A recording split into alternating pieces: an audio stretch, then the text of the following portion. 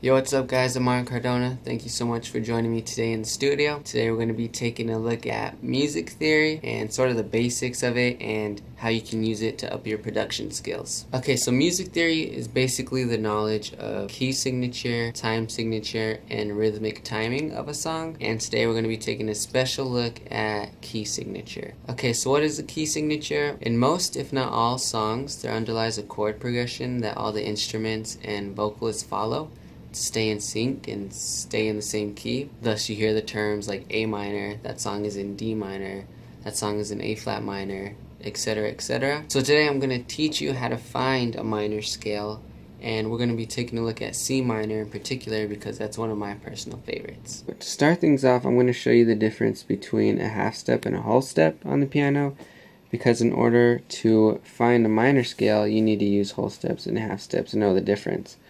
So a half step is when a note is right next to another note. So for instance, this is a half step, and a whole step is when there's a note separating the two notes. So this is a whole step. Half step, whole step. Half step, whole step. Okay, so the formula for the minor scale would be root, which is your root note. And in C minor, you take a wild guess, the root note would be C, because, well, that's the name of the chord, that's the name of the scale, it makes sense, right? So let's start on the root note. Whole step, half step, whole step, half step, whole, whole. So the formula again is root, whole, half, half, whole.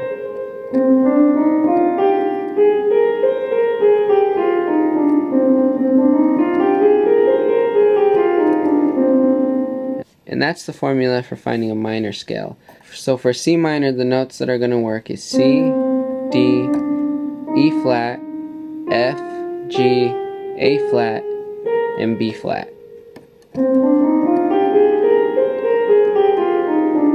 Now that we found out which notes go in C minor, what we're going to do is use that knowledge to start writing a chord progression. And once you memorize the notes, it becomes really easy to improvise chord progressions. But what I'm going to recommend you do is check out a chord generator online, and basically what you'll do is you go on the website and you type in a key signature like D minor, and it'll automatically create 4 chords in D minor for you to play and loop. And that's something I did for the first few years of making music, so it's very helpful and I'll advise you to go over there. But today for this video, these are the 4 chords that I came up with.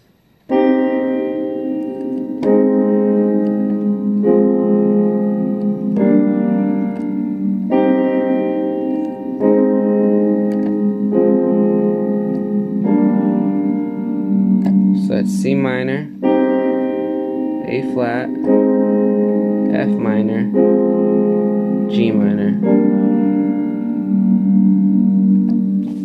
Okay, so now that I have those chords written, I'm going to go ahead and record them into my DAW.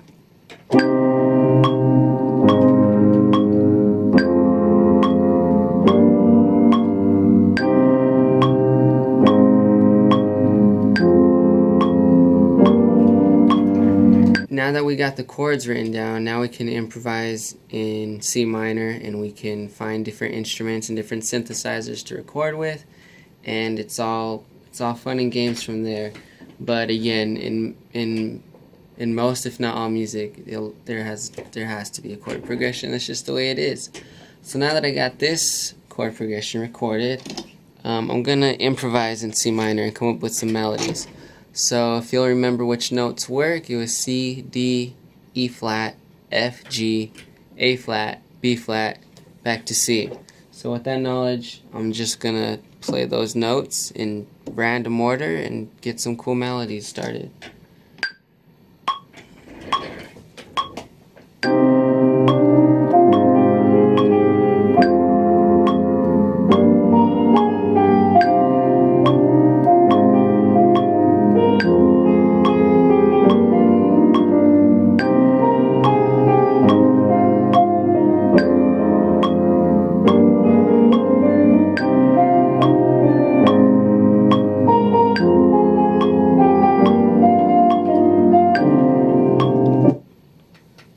Okay, so that's pretty much a live demonstration of being able to have the freedom to improvise and play whatever you hear in your head because you're in the right scale, you've memorized which notes are in that scale and go with that chord progression.